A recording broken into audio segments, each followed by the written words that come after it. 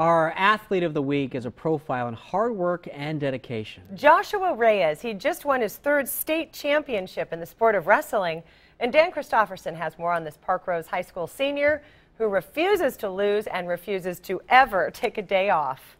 Keep your head up, work up. At every corner of the Coliseum, every turn, you'd be hard-pressed to find a wrestler who did not give blood, sweat, and years to their dreams of winning state. My goal is to pin my way through the tournament, hands down.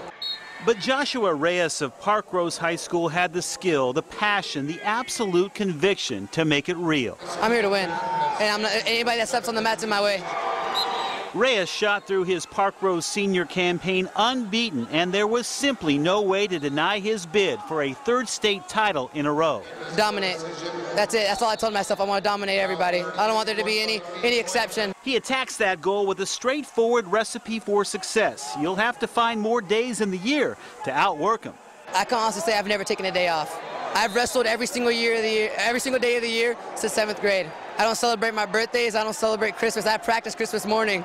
I mean, of course, we got presents and everything, but I work out every day.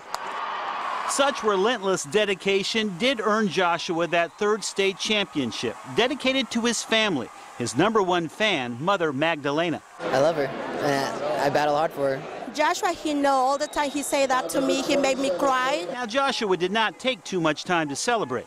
With nationals in a couple weeks, he already began plotting his next day after winning state. I actually have a workout from 1 to 4. Dan Christopherson, KOIN 6 News.